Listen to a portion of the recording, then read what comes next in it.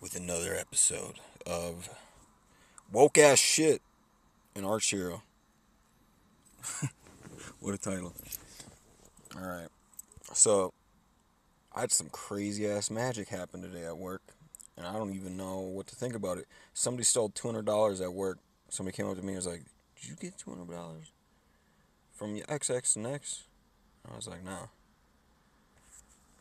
And then I had some weird vibe that I caused it with some consent magic. I consented the angriest soul. Get out of here. How are you going to trap me into that? You can press that button.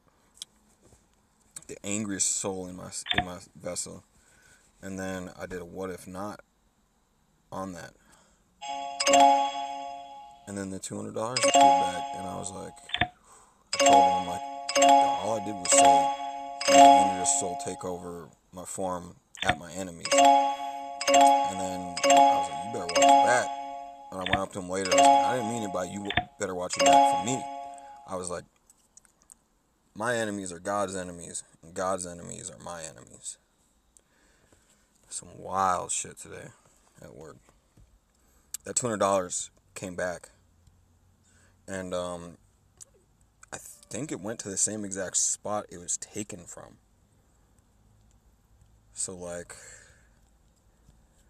it was like God entered the vessel of that thief and remote controlled it back, the money back to the position that it was supposed to be in.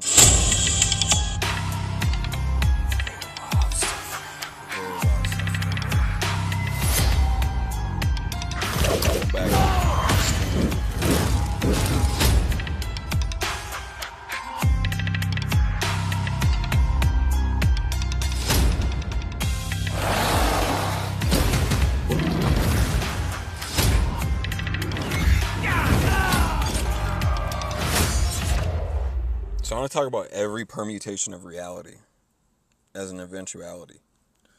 Every permutation of a finite reality, meaning we are looking at a finite reality. It might be inside of an infinite extrapolating source, but since you see, therefore you have law. Law means rules in order to perceive. In order to perceive, you need logic. Logic is what allows you to...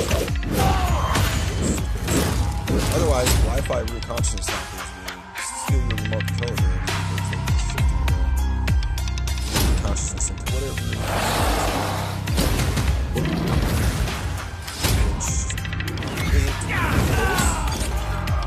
unless you have surrender portals, which I believe are like dreams.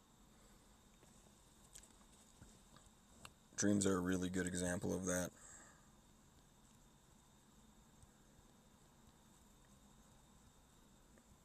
Which you can turn off and edit, by the way. Have you ever heard of I will lucid dream and then you do? Because I did that. When I was taught of lucid dreaming, a woman, she co-worker. Shortly after that, I got visited by death for one of the first times ever. And that was really cool, really weird, unique.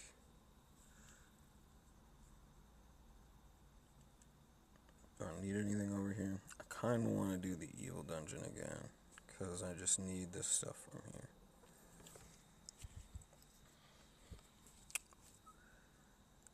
So, when I seen death for the second, or the first, it might have been the second time. It might have been the first time, I'm not really sure. He was standing over me, and I was in sleep paralysis.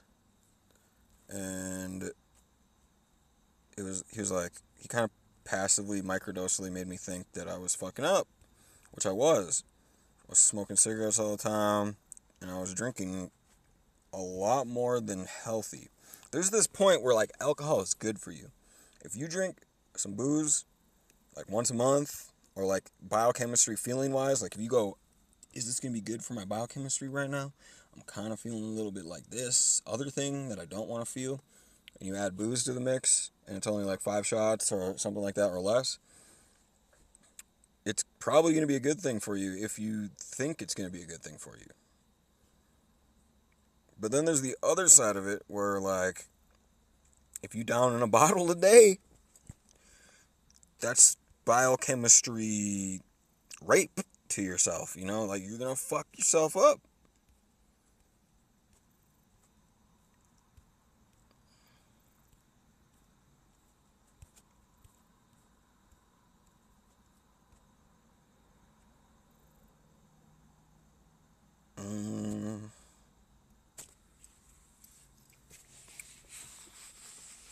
I wish there was a skill like greed for drops. Like, get more item drops, do less damage.